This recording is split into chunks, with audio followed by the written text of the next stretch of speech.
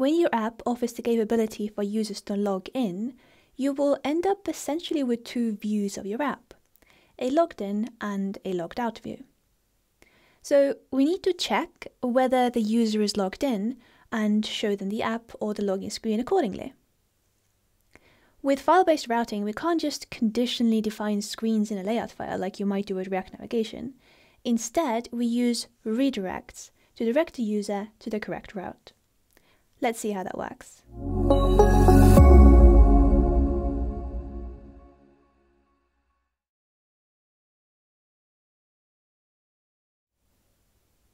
The auth flow in a router project looks like this. When a screen is requested, before we render it, we check whether the user is authenticated. If they're not, they get redirected to a login screen. So the key to building auth flows with a router is redirects. But where to handle this logic? This is the app I want to show to my logged in user. The exact content is irrelevant, but basically it contains all the screens I want to make sure that no one can access without being logged in, even if they deep link into it. The obvious place to put this logic is in this layout file because it is above all the other screens. And so the code in this file gets executed before any of these screens get served. But we have a problem. It is the root layout file and we can't currently use redirects in the root layout. Just a note that this will be supported in the future, but for now, grouping folders to the rescue. Let's create a grouping folder for all of our protected routes and a new root layout file, one level up. Now, the layout file next to all of our protected routes is free to use redirects, and we can easily add a login and other pages that can be accessed without being authenticated.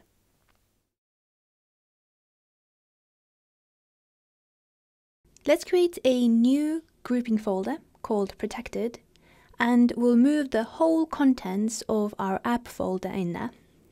We'll also need a new root layout file, so let's create one in app. The root layout file will default export a stack navigator. I will also move the tailwind import and status bar from the old root layout to the new one. And I'll tidy up the old layout so it just returns a stack. Now let's create a screen in the app folder for login.tsx. This will be the page where the user logs in or registers. For now, let's just return a view and some text. After changing the root layout, I do find it's a good idea to restart the bundler. And now when I reload the app, it's looking quite a lot like it did before. We do have this additional title here that we probably don't want, which is added automatically because this protected layout is now part of the stack. But we can easily hide this by listing the screen in the root layout and setting header shown to false. When you open the app, the index route gets rendered first. In our case, it is the home tab of our bottom tab's layout. The index route is a route whose path name is just a slash. So how do we work out the path name? Well, let's take this home screen for example. Right-click on the file and copy relative path. Routes start with the app folder, so everything before that we can safely get rid of. Now, when a file is called index, the word isn't included as part of the route. It is just the index route for that folder. And we can't call the file an empty string, so index is the convention. So when figuring out the route, we can always remove index. Any folders with parentheses around them are grouping folders. They are a way to organize screens and define layouts without adding a segment to the route. So they actually go away as well, and this is how we end up with the index route. Why is this relevant for authentication? Well, when the app is launched, Router will attempt to load this index route and all the navigators along its path. The order in which these files are loaded is basically all of the layout files starting with the one in the app folder, and finally the screen itself. So the root layout will always get rendered first, and it will also return the first navigator. This will start off the navigation tree for your app. This is also why you can't use redirects in the root layout, because if we returned a redirect here instead of a navigator, the navigation tree just wouldn't exist. So we're returning a stack navigator and we can go further. The next layout file that gets rendered is the one in this protected folder, and it returns a stack navigator. Then the one in a tabs folder returns a tab navigator. The one in a home grouping folder returns a stack navigator, and finally our index route gets rendered. So in any of these layout files, if we didn't return a navigator, the screen wouldn't get rendered. And that's why the layout file in our protected folder is the perfect place to handle any authentication logic, because we know the code in here will get executed before any of these screens get rendered. Let's hardcode a constant value for now. So we'll say is logged in is false. And we'll use the redirect component from Expo Router, and we'll add an if statement saying that if we're not logged in, we're going to get redirected to the login screen. And now when I reload the app, I am taken to the login screen. If I set is logged in to true and reload the app, then I get to see the protected routes. Now we want to be able to read and edit this value from both this layout file as well as the login screen. For that, we need some kind of state management. Feel free to use your favorite state management library here. I'm going to stick with React Context just to keep this unopinionated. In utils, let's create a file called authcontext.tsx. And let's figure out what values you want to make accessible. We'll need a boolean for whether you're logged in or not, and let's also add functions that initiate login and logout. Now we'll create the auth context using create context from React. I'll pass in the auth state type, and because I made all the options mandatory, I'll also need to pass in a initial value. Let's export the auth provider itself. We're going to wrap our root layout with the auth provider, so this will be accessible from anywhere. So we'll need to make sure this auth provider accepts children, which we can type with props for children, and returns these children wrapped in the auth provider. Finally, the value that we pass into the auth provider is the auth state, which we can manage inside this component.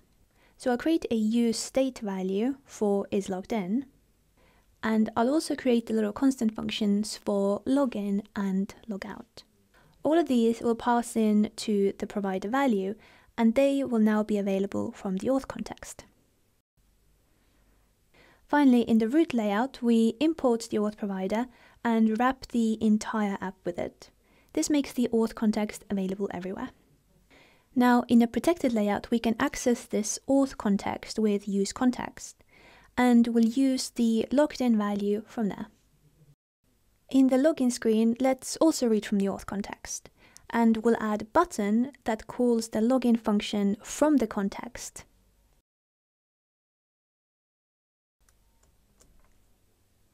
And this will set the is logged in value to true. Just setting this boolean won't actually navigate us to the logged in view of your app. We'll also need to navigate to the index page. So let's use the use router hook to get access to the router. And after setting the logged in state value to true, let's also replace the current screen with the index screen. So now when I refresh the app and log in, it switches to my logged in state. It's important here to do a replace rather than a push, because if we did a push, then the user could swipe back to the login screen using gestures, which is usually not what we want.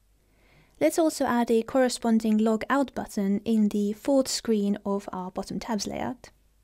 So we'll import the auth context, render the button, and call logout. And same as with login, we'll navigate to the login screen. This navigation would actually happen automatically because if isLoggedIn changes, the protected layout gets re-rendered and this redirect would get called. But I think it's still nice to be explicit here. Finally, this default slide animation doesn't look very natural for login flows. So in the root layout, let's set the animation for the protected navigator to none. And we'll also do the same for the login screen. So now when we log in or log out, it will happen without an animation. Now we've stored our logged in state in this useState variable, which means that it's in memory. So when we refresh the app, it gets reset to the initial value. Not the best UX for a real-world application.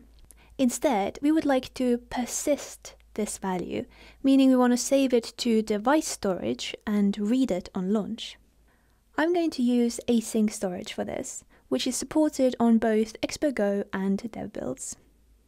If you are using a state management library like Redux Toolkit or Yotai or Zustand or Legend State, then all the modern ones will have adapters for persisting the state in async storage.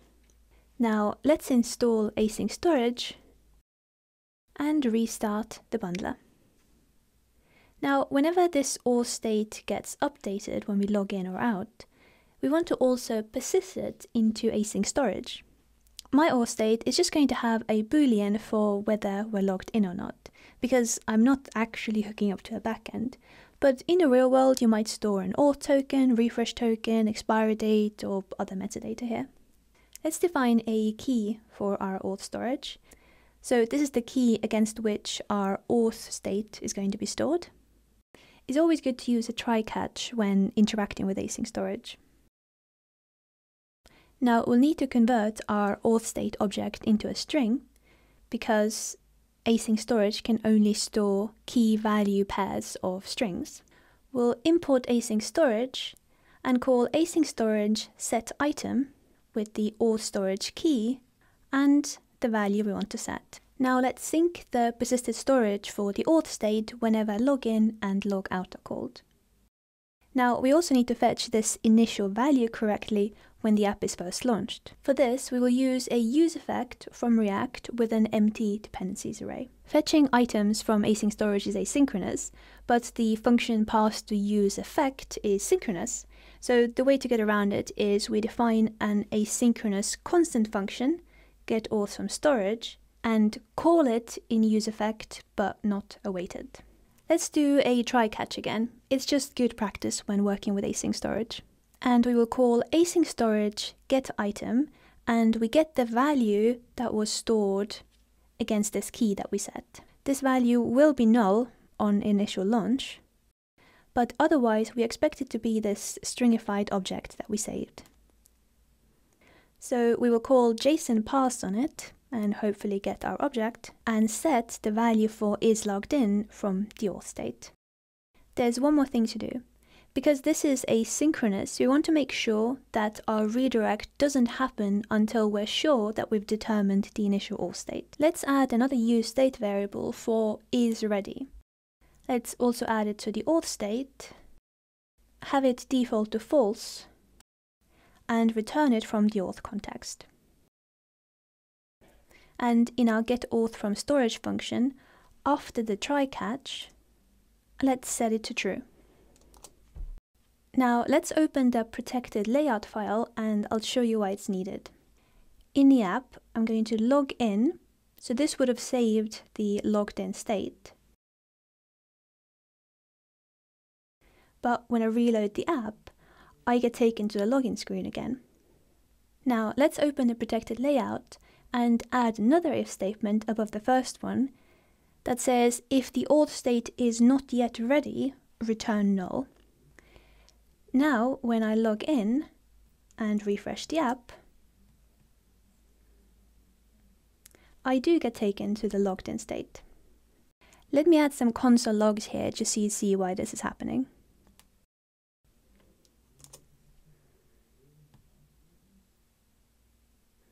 So when I reload the app, the initial render will have both is ready and is logged in as false.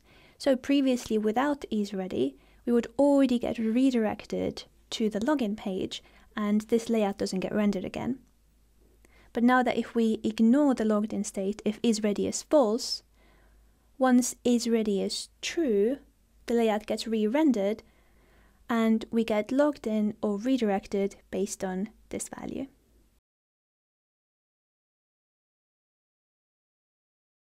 Fetching Auth state from storage is actually pretty speedy, but it might not be in a real-world scenario. What if determining the initial Auth state takes a non-trivial amount of time?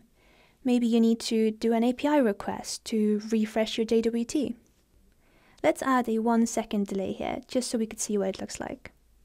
Now when I refresh the app, the splash screen goes away, we get a blank screen, and then we see our app, which is not really ideal.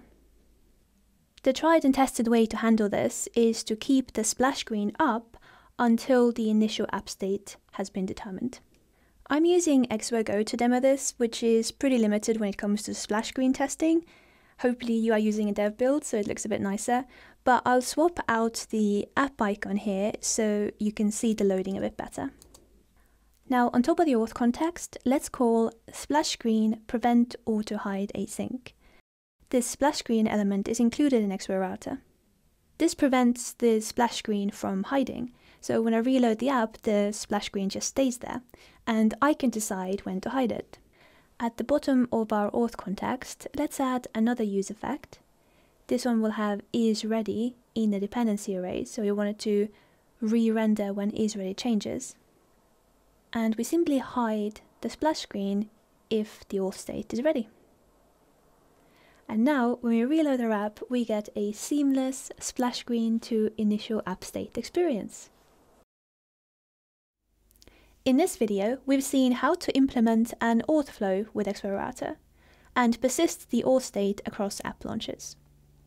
The code for the example is in the description. And by the way, you could use the same exact pattern to add an onboarding flow to your app. See you next time!